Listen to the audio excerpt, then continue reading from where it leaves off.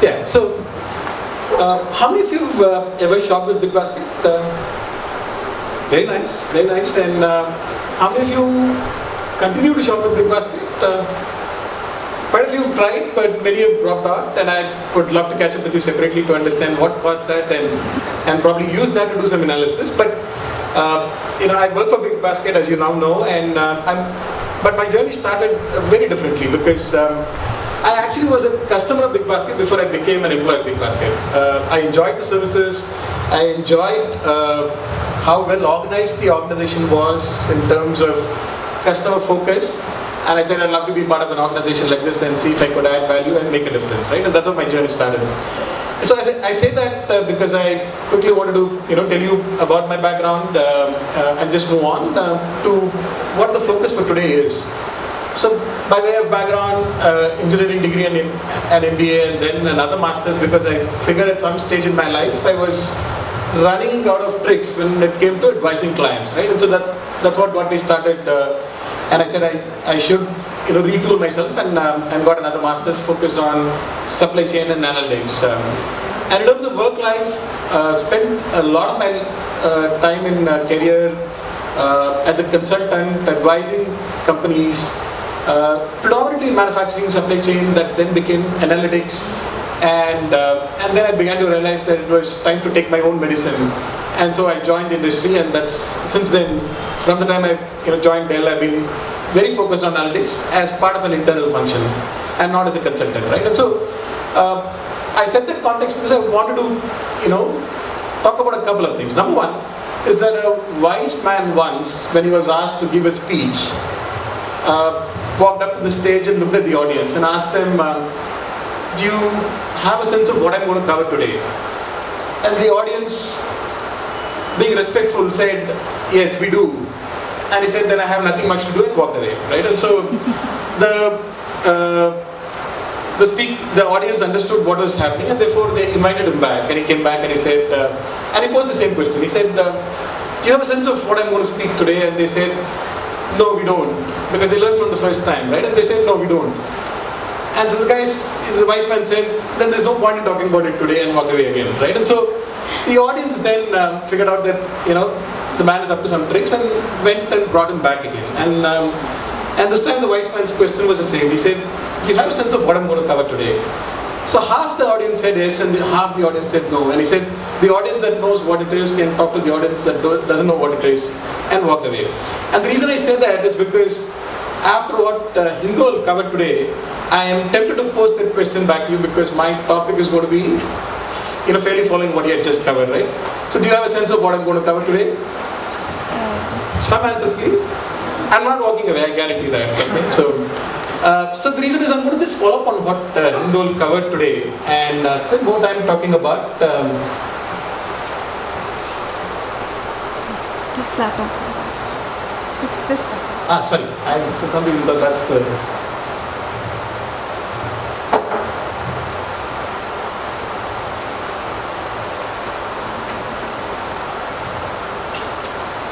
Yeah, so the question that I'm going to try working with you is to help you understand how do you make a career switch into data science.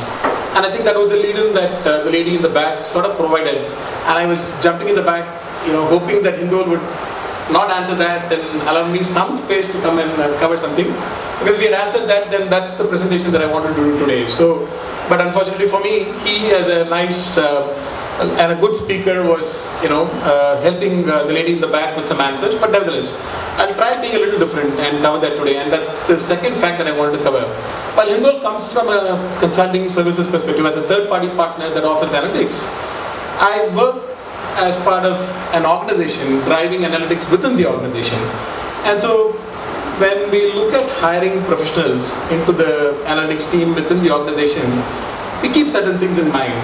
And that's the perspective that I'll try bringing today in helping you understand how do you make a career switch into data science. Right? Before I go further with that question, let's take this example, which is you have a full-time career, you're an IT professional, you're maybe an engineer, you're an accountant, whatever that may be. But you love cooking, you watched enough of these shows, the Master Chefs and whatnot, and you figured out that, wow, this looks fun, this looks nice, and I'd love to do this for a career. Right? And more importantly, you want to do this at a large scale. You want to offer catering services for large events. How do you go about doing that? Because you're an IT professional or an accountant or whatever that may be, but you love cooking and you want to take this up as a life, as a profession. You want to switch careers now. Exactly the kind of question that is probably running in your head when it comes to data science. So I'm looking for some help here to see if we could use that example to build some blogs, answer blogs that could then help answer the question that we have in front of us now. So if you want to make that career switch to offering catering services at large scale, how would you go about doing that? Could I get some help from the members of the audience? How would you plan that? Would you walk up to someone who's planning a big wedding and tell them, never done catering, just watch TV shows, I want to cater for your event? I study some of the existing person who are in this market and analyze how I can enter this market by learning. Very good, that's the first step. You will speak to someone that's already in the profession, who's successful, and understand from him what are things that are needed to be successful. Fair point, very good. What next? So you've learned that, and so now we're going to walk to the same gentleman who's running this big event and tell him, I spoke to this expert, he told me everything, I now know what it takes to cater. Would you allow me to cater? We have to understand the customer, what does he want? What is okay.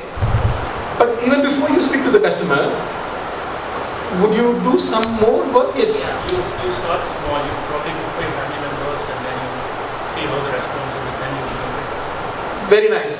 So the answer from the back is that you don't start big because you don't know what it takes to serve a big event. So you start small.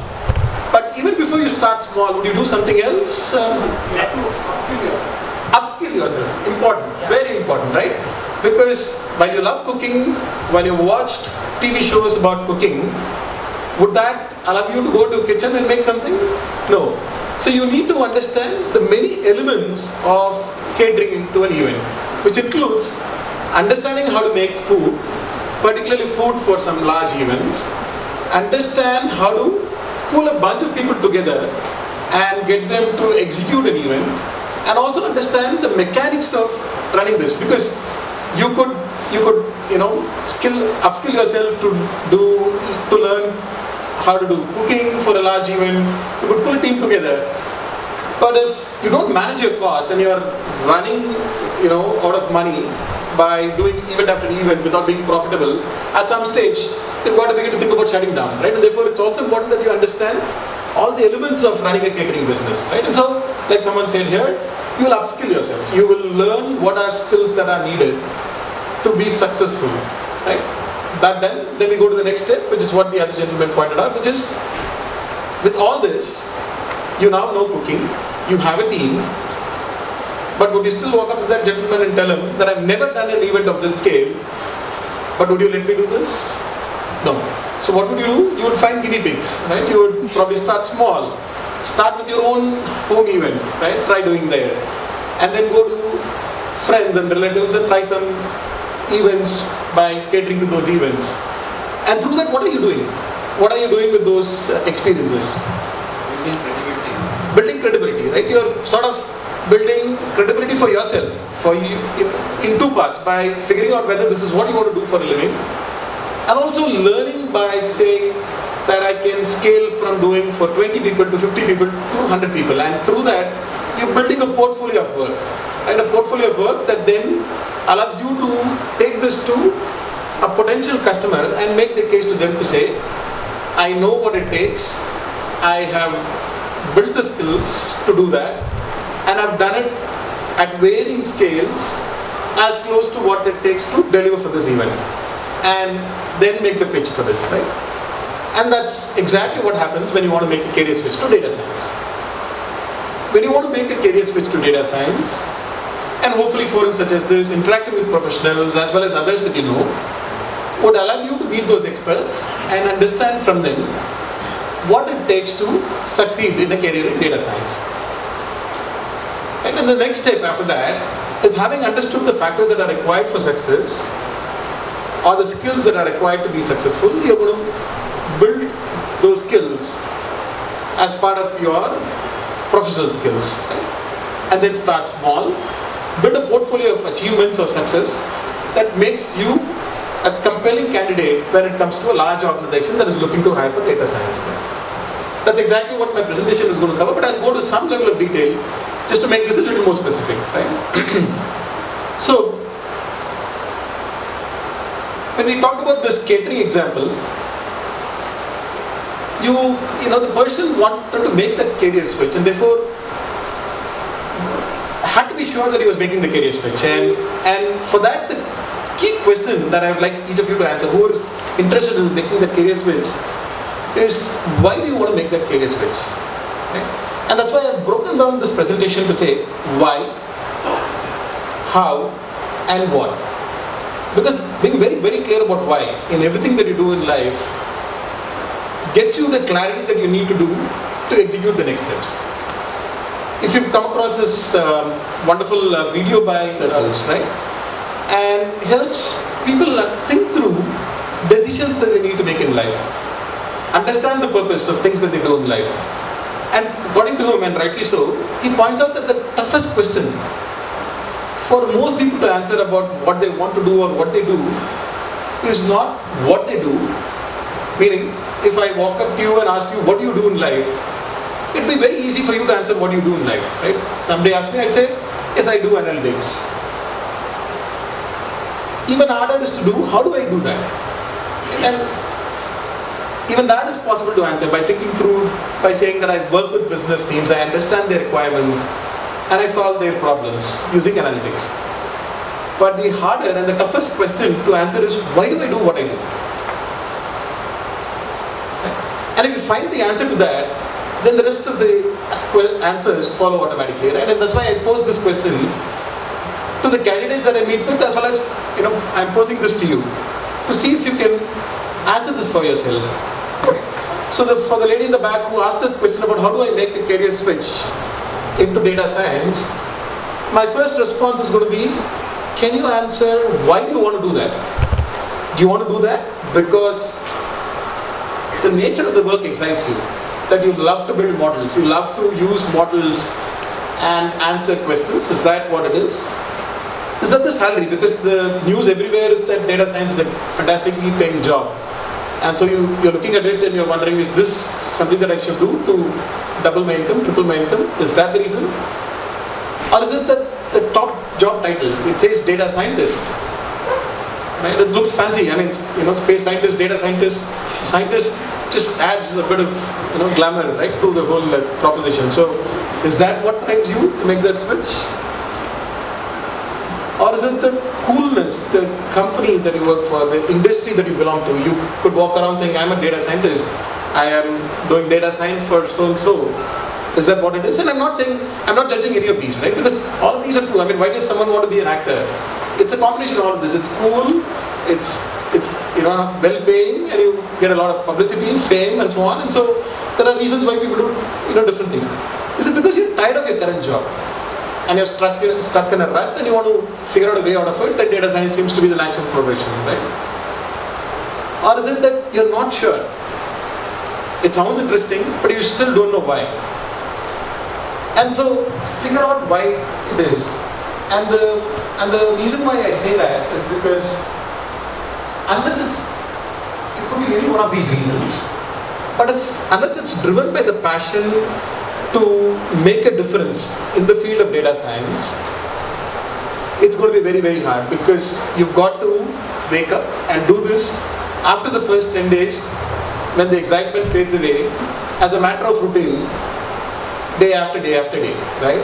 And so from outside, the movie industry looks very glamorous, it looks fantastic, right? But when you get in, the excitement fades away in the 10 days and you realize that you've got to tumble down, you've got to take beating, you've got to face the audience and take trash if the film flops and so on. And so that will happen. In the data science job, you build your first model, you put it out to the business teams, and just like Hindul pointed out, you will get criticism right on your face to say that the model is absurd. And you should be able to pick up your ego, walk away from that and still say, I want to do this job the next day.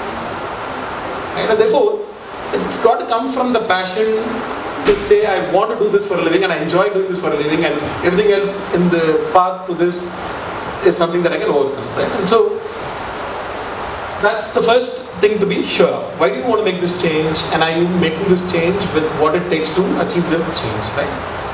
The second important thing that I want to set as expectation upfront is for someone that's planning to make that change, it clearly is an 18 to 24 month journey. It's a 1.5 to 2 year journey.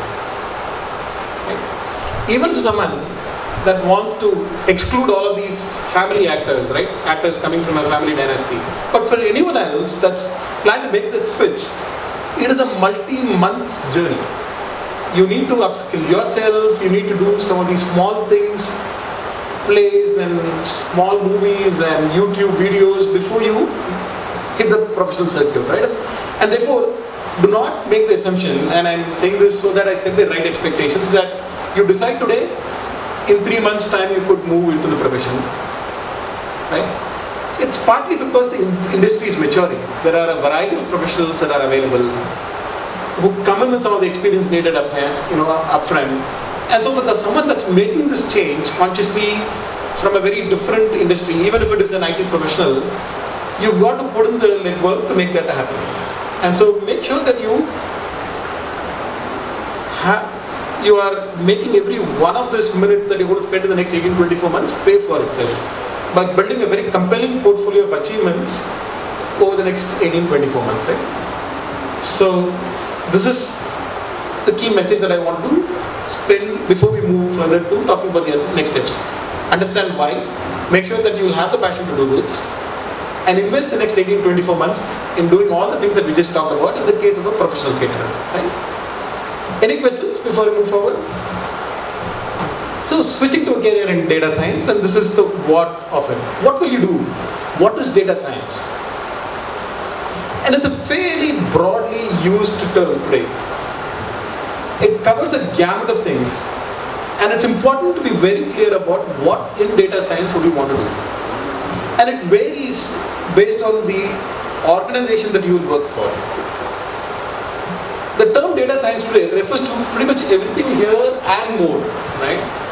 A data engineer, a data analyst, a data scientist, a data architect, a data researcher.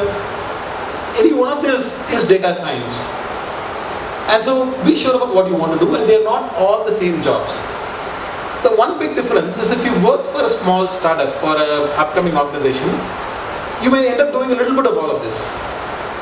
If you like it or not, you will end up doing that because the organization is not large enough to have a 50-member data science team with 5 people doing data engineering and 5 people building models and 5 people building the data architecture and so on.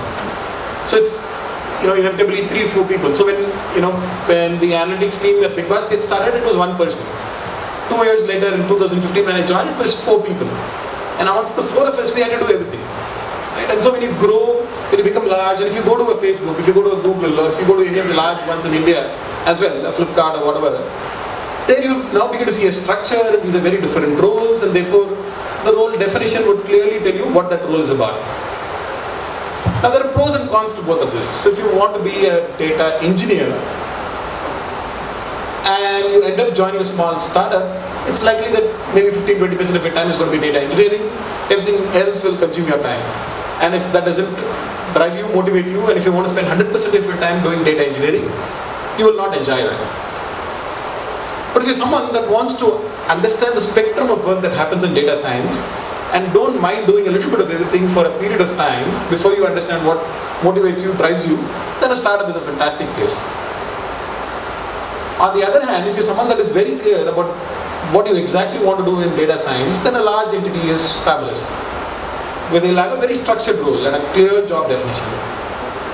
But if that gets boring, then you will be attending the next event that says, how do I change streams within data science? Right? And so that's the downside of getting into a very structured role. Right? And so make sure you understand what is it that you want to do. And I'm also going to debunk some of the myths that exist about data science itself, and I'll spend a bit of time on that.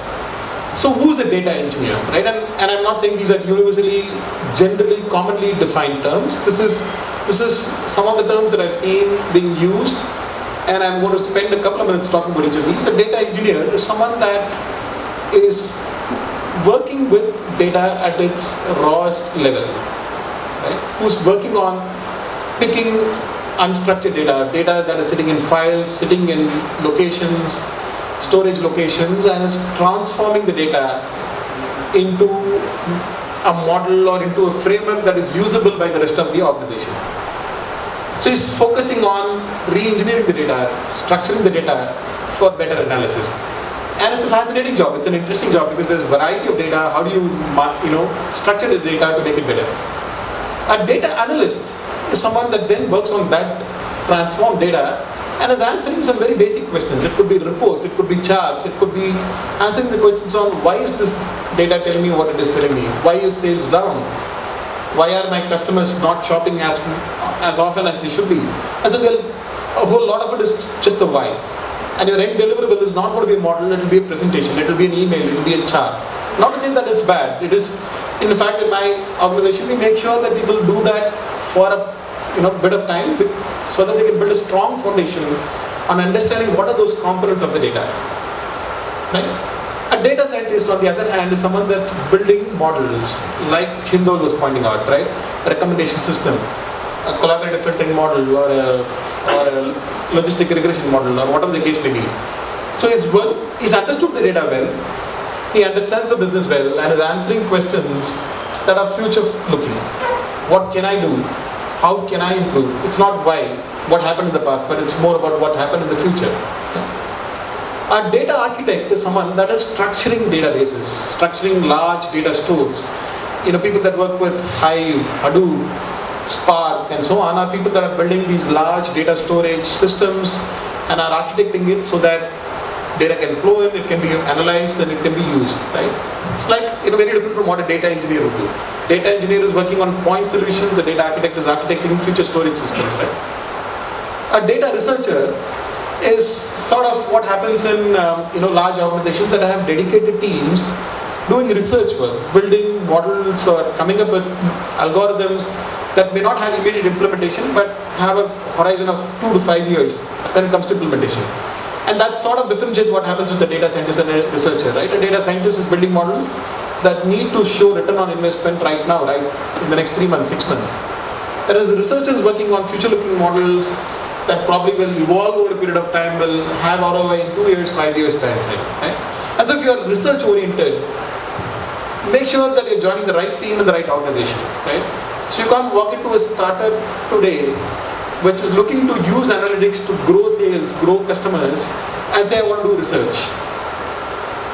Now can you walk into the R&D team of a large organization which is focused on data science and say, I want to do models that will be productized and implemented right away. And so understand the difference and make sure that you pick the right role and the right organization, right? Also, what it takes to make the switch is to understand the cost of the switch. There is, in some cases there's a look back, right? You could walk back after you've made the choice, but in most cases you may not have that option. Once you move forward, you've crossed the Rubicon. You can't walk back and go back to your organization and say, my apologies, I thought I'll try this, it didn't work out, can you take me back? Because the organization has moved on. And it'll take you 3-6 months to figure out that it's not working. And so be very conscious of the cost of making that switch. And what are those elements? Some of those elements are these, right? Number one, you may have a very good title now. You may be a vice president, a senior vice president. And when you walk into a startup to do data science, they're not going to make you vice president in data science, right? So you probably are going to start at lower levels. So are you comfortable with making that switch? Your business card is going to say very different things, right? So to some people it matters, and rightly so, right? I mean, you've invested 10-15 years to build a career, to earn some things in life, and you're going to walk away from that, and are you okay with that? Right? Number two, the career path. And career paths in 2 ways, because you've spent 10 years in your current organization. There's a clear path defined for you, because the organization has invested in you, you've invested in the organization, so you know the way forward for you. And you move to another organization, in a different stream, you don't know if you're going to be a success. And if you were a success too, you don't know how the organization is going to evolve and how your role is going to evolve. right? And in some of these cases, to be honest, in the data science profession, particularly within the industry, the career path is still evolving because it's, over the last 5 years is where it's picked up steam in the startup industry, and everyone's growing because the industry is growing, but 10 years from now, what would be the career path is something that's still in formative stages. And so are you comfortable with that uncertainty, right? The salary. 10 years of career in time invested in a career is probably giving you a compensation that may not come with starting upfront. And if you go back to that example of switching from an IT professional to a catering professional, 10 years of life as an IT professional has brought you certain salary levels. And if you're going to go make your first catering event, they're not going to pay you the same thing that you were earning when you were an IT professional. So are you comfortable with that? Is your lifestyle suited to making that change? Right? And lastly, visibility. Going back to the visibility that you enjoy in your current organization because of the time invested, it's going to be very different from the visibility that you'll enjoy in the new role in the new organization. And so, would you be okay being lost in the crowd for a bit of time before you shine? And would you want to handle that by setting milestones for yourself to say that this is a career switch, I'm starting small, I'm going to learn, and more importantly, I'm going to report to people that are much younger to me. And my VP here knew me, here the VP of data science wouldn't even know my name, and I'm okay with it for the next 2 years until I can shine through. Right? And so ponder that and make the choice to say, yes, I understand what it takes, and I'm going to make that investment because all of that is investment. And if you have the right attitude and the passion, it will pay off, but you'll have to make that choice. Right? And also, and this is very, very important, and something that Hindol talked about, and he and I have never spoken before. I saw him for the first time, though I've heard of him, and he used the same word that I used here, and that's absolutely the truth. Data science is not all cool. It's grunt work. So the models that we build, if you go to the Bigbasket app, you'll see a variety of things that are powered by analytics, right? All of the user behavior and understanding the user behavior and making the app work better. What is called clickstream data is collected, mined, and analyzed by the analytics team. There's a shopping assistant on the app called Smart Basket, which uses your behavior and computes your shopping basket. That's powered by analytics. If you go to some of the perishables and look at whether they're in stock, out of stock, forecasting for those and making them available is powered by analytics. Right? The recommendations that you see in your Smart Basket or elsewhere are all powered by analytics. The offers that you see are powered by analytics. But all of that is the outcome from a lot of grunt work. Each of this takes many iterations to get to the point where it's on the app and you're measuring the success of it. But what it takes to get there is a lot of wrangling with data, to look at data, to slice it and understand what is it that the data is telling you, building a hypothesis based on that and using that to build it. A good example is what we are doing with our recommendation engine. We found out that the earlier recommendation engine was not so impactful. So we went through tons of data. It took a long time to build a model that would process it for a large number of customers so you could get a great match and iterate and deliver it, and it gives you a marginal improvement over the whole model, right? The previous model. And now we've got to look back and say, was it worth it? But it is. It makes an improvement. Now the next question is, how do we make it even more impactful? Right? It breaks my heart every time I speak to someone that uses the Smart Basket app and tells me one of two things. Never seen the Smart Basket, I don't know what it is, or never seen the recommendations, never bought recommendations. Right? All of this is done to help customers have a great experience, but it means that there is work for us to do, a lot more work for us to do. And so all of that is grunt work. So the models, it's not about AI, it's not just about ML, it's not about self-driving cars. Right? I mean, people walk faster than self-driving cars. I mean, even if you put them on the road, right? So be conscious of the fact that there's going to be a lot of grunt work. Just like when it comes to catering. You watch catering, it looks like a fabulously planned, executed event, but somebody's cleaning the kitchen towels inside. Somebody's wiping all the dirt off the floor. And a lot of work goes in before what is put out is enjoyed by the others. And therefore, be prepared for that. Right? If you thought it was cool, it's going to be nice, you're going to be, in a space vehicle going to Mars, it is not what it is. It is a lot of the hard work that goes into, bring the output out. And I don't want to make it a very depressing Saturday because I started with saying why and what and so on. That's not the intent. I enjoy the job. I've been doing this for the last 8 years. I enjoy it, and I enjoy it because I love solving problems. I love using data to solve problems. In fact, what I get fun out of is when people tell me I've never seen Smart Basket, I've never used recommendations, and it's a lot of the BigBasket internal employees themselves are customers of BigBasket, and when I get that feedback, I actually pull data for them and tell them that you've actually used recommendations, you bought products, you've used the Smart Basket and so on, and that using data constantly and breaking notions, breaking stereotypes, and building the next generation of products that will excite our customers is what gives me a lot of fun, and that makes it exciting. Therefore, it's a very exciting feeling. If you're very data oriented, if you're very logical, if you want to build solutions that enhance the customer experience, whoever may be the customer, B2C, B2B, it doesn't matter, then this is the field for you. But all I'm saying is set your expectations right and come in, and you will certainly then find it worthwhile, right? And then I'll get to the very last part, which is how do you make this change? Which is the question that you probably are waiting to hear from, because the depressing part is all done now, right? The why and the what.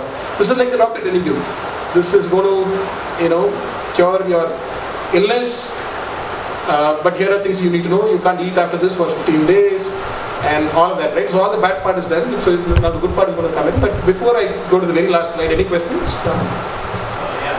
So, you're not going to build any self-driving car, but where do you see the future of data science going? Like, where do you see it being applied to in the real world, apart from like maybe recommendations?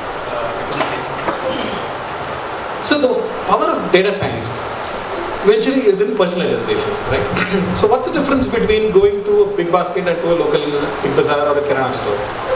At BigBasket, we recognize you, right? And if you don't mind, can I take your name? It's Jay. Jay Surya, yeah. So when Jay Surya comes to BigBasket, I know it's Jay Surya. I know he loves bananas. I know he loves oranges. And therefore I personalize everything for him. I tell him, oranges are back in season, you've bought it last year, you've not bought it yet, and the best oranges are in town, why don't you buy it? I can send you an email, an SMS and so on. It's personalization that makes it powerful, and you could get to the nth level of personalization, right? And customers are delighted because they don't want to be treated as one in the crowd, but as Jay Surya as an individual, right? And so, with that being the objective, and with data giving you the power to personalize, anything that you can do with data to personalize is what the data science field is going to do for the near future, right? And self-driving cars and finding image scanning to understand what are symptoms of cancer and early detection of cancer and all of that are the manifestation of that personalization, right? Because if you walk into a hospital that doesn't use data and treats you as just one more patient who has a specific illness, then they are not personalizing things for you. Data science will make that happen. It will look at you and look at your symptoms and look at million other symptoms, and in no time be able to distinguish your symptoms and tell you this is what it is, and therefore make it personalized advice for you. And that's what data science is going to help achieve. One small question. So regarding this personalization, right, so you're basically building a recommendation engine.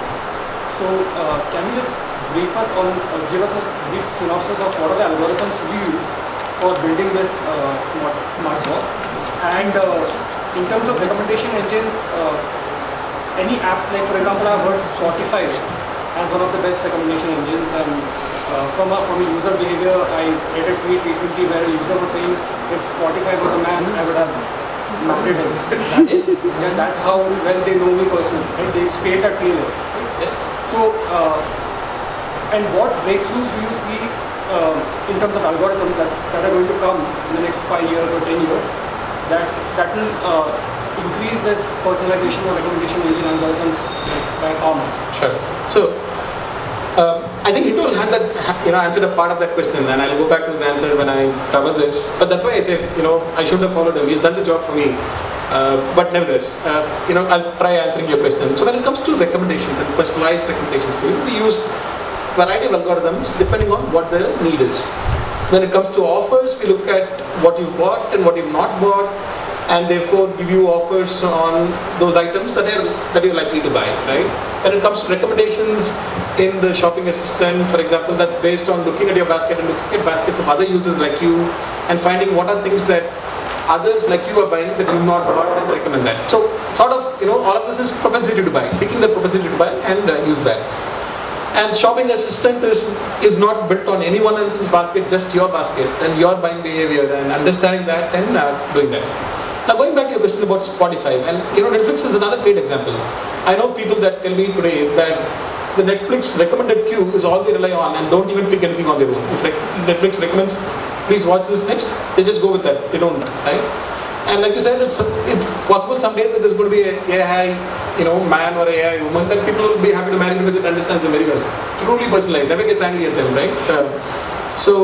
And is soothing and comforting and all of that. So that's quite possible. But coming back to how are recommendations going to evolve, which is a topic for a different discussion, but for the sake of continuation of this topic and quickly to close out, it goes back to personalization, right? And so what I mean by that is today I'm personalizing your shopping assistant, the smart basket, or your recommendation, using whatever data that I have about you. But there's a lot more data that exists about you that resides outside of my data systems. And how is Spotify cracking it, how is Netflix cracking it, is by aggregating all of that data and understanding a lot more about you than what their own data tells them about you. For example, I am recommending to you based on the fact that you bought a certain type of bread, a certain type of butter. But if I figured out that when I showed that banner on the app and you never clicked it, and I used that different product. Or if, for example, I can find out that while on the road you looked at a particular ad and you made a note of that in your mind, and I can bring that into my recommendation engine, I can make it even more personal, right? I would just like to zoom out a bit. So, let's say in 10 years or 20 years down the line, I have a digital profile of myself which has my, which exactly knows what I want. And do you see in the big picture, like my digital profile being on a blockchain, and then different companies being able to access my profile to have a extremely personalized, like a her kind of a experience? Yes. So we are now getting into the Minority Report territory, right? If you've seen that movie, then that's what we're talking about. And so I'm not going to paint a very rosy picture or a bleak picture, because in all of this, the important thing to keep in mind is there's a trade-off between personalization and privacy. The more you're willing to share, the more personalized things will become, but you're also handing over your data to someone to make that happen, right? And so that balance, that question... That's why I said blockchain. Do you think blockchain can help mitigate? The question is, at some point, your data is being looked at by people that you don't know who's looking at, and therefore you will still have that question. It's not going to go away. We are not solving this privacy problem, with any other solution until there is a conscious, legal, ethical process to do that, right? The technologies will be blockchain, whatever that may be, but the questions will still remain. And so the answer is that it's what you would want. The recommendation systems will build it for you with a highly personalized nature, depending on how much you're willing to take that, right? Today, a lot of folks are very comfortable with having any of these voice assistants at home, Alexa, Google Home, or whatever that may be. But keep in mind that to understand what you're saying, they also have to understand what else is being said.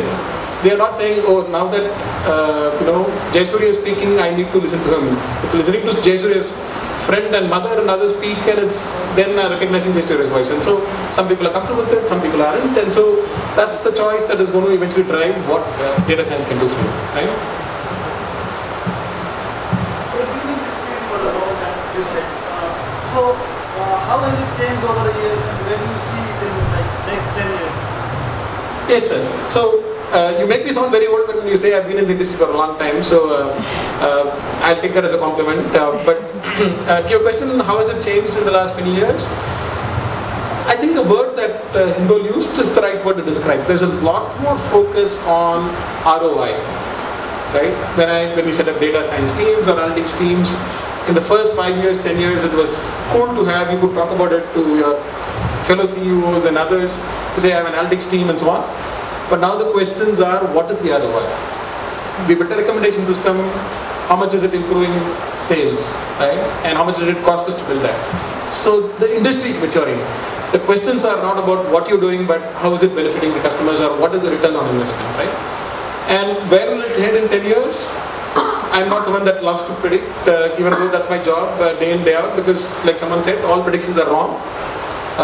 But nevertheless, what I would try telling you is that it will become a lot more structured in the sense that there will be very specific career paths, very specific goals and responsibilities and outcomes.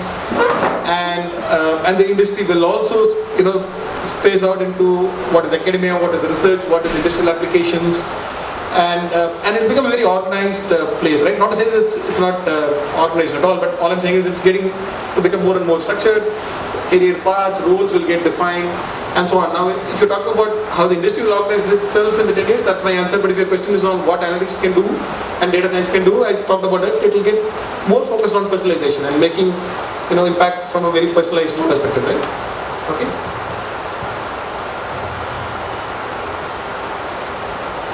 So, the more interesting part about how do you make that career change, right? And so, again, as I told you, I've never met Hindol before, but and so don't yell at me if I'm repeating some of the things that he said. But that's a sign of the fact that that's how the industry is looking at data science, right? So you will need to know all of these. You'll certainly need to know math. You'll certainly need to know statistics. You'll certainly need to know programming, machine learning, and more importantly, being able to work with very large data sets, right? And very importantly, business. Data science done in a vacuum without the business context is not going to be impactful at all. It'll be a failure, and therefore, understanding the business context in which you're solving the problem is very, very critical, right? And this along with like-minded professionals, and are making that progression. In the absence of that, you'll be on your own timeline, and you'll look back and realize that it's 12 months since you made the decision, and you're still where you are. Whereas this program would force you to stick to a schedule and get something out of it, right? Therefore, make the choice. If you're someone very disciplined, can set a time schedule for yourself, can make progress on that, fabulous. Don't pay a cent extra, use MOOCs, get it done. But if you think that you will need a cohort, someone to motivate you, someone, a group that will keep a schedule for you and allow you to achieve that, then invest in that. And then you'll certainly make progress. Right? And lastly, like we talked about in the catering example, and again, going back to what Hindol said, how do you, now that you've learned some things, you know how to build a recommender system, you know how to apply regression in a classification problem, right, or in a regression problem, right, and you can use bit of model to predict if a customer would churn or not. Very good. All of these are lab work, theoretical model, school projects, right? How do you then take that out and apply in real world? Apply that in your own jobs. It would be hard to believe that any of you is in a job today that requires no application of data, right? And if that's the case, then you seriously should consider moving out of that into a data science job. But in the absence of that, there is some work in your area that requires application of data, some structured techniques. That's a great place to apply. If you're forecasting what your sales is going to be next month and you're using an Excel sheet, you've now learned ARIMA or a time series model that you can build in R or Python and deliver it and can have better accuracy, absolutely. Apply that right there. And why is that necessary? For two things. One, lab work, school project around what they are, right? They are done in a very isolated vacuum environment without real world application, and when you apply them, that's when the rubber hits the road, and therefore you would now realize the problems with data quality, and you will realize that the model building is 20% of the whole effort, 80% is just getting the data in the right shape, understanding the data and making predictions, right? And so it helps you understand the reality. Number two, it makes a good case in your portfolio when you're talking to the prospective employee to say, I did this, and here's the impact I delivered from applying what I learned. And that's why find opportunities in your own area for 3-6 months and try applying them there. Number two, you've all heard of Kaggle, there is Machine Hack. These are all forums that throw interesting problems at you, real world problems disguised with, used with disguised data. Throw your knowledge at those problems and see if you can demonstrate that you can apply that knowledge and come out with outcomes that are meaningful. So don't take them lightly, great opportunities, use them, right? Anywhere that you have hackathons, Kaggle, Machine Hack, participate in them and use the opportunity to challenge yourself and deliver outcomes from what you've learned. And lastly, if you're not full-time employed, then you have a great opportunity. Consider internship. And we do that heavily. Anyone that approaches us, who's between jobs, who's finishing school, graduate school, and wants to make a career to data science, what we do is, when you have experience in data science, then it becomes a very easy choice to make. Because your portfolio speaks, and I can use that to dig deeper and understand if you have the right fit. But if you don't, and you're someone that wants to make a switch, what we do is tell them to come on board for 2 months internship. And through that, two things happen. One, they find out, going through the rigor, that pulling data is a large part of the job and understanding data is a large part of the job, and they figure out if that's what they want to do. And it also tells us whether they have what it takes to succeed in, as to be a part of the team. Because for us, what matters is ownership, attention to detail, proactiveness, all the soft elements over and beyond what hard skills you can bring. And therefore, it works well for us. And so, do not hesitate to take up an internship opportunity, 2 months, 3 months, 6 months, the longer the better, right? And that adds to the portfolio. So all of these are things that I'm recommending that you do to add to your portfolio. So you've done this in the 18, 24 months, right? You've done a structured program, you've done some moves, you've understood them, you've applied that in Kaggle, Machine Hack, whatever the hackathon is. You've done it with your work, and now look at your resume 18 months down the road, it's going to look impressive. You understand the fundamentals, you've got the practical application also in the portfolio in terms of where you applied the results. And then you walk up to an employer to talk to them, along with internships, etc. You now are a very compelling candidate. It's much like what you talked about when it comes to catering. You upskilled yourself, you build small parties, you build a credibility, and you're now walking to an a prospective employee saying, I want to cater for the next big event. They will have no doubts in hiring you. And so that's the path to getting it done.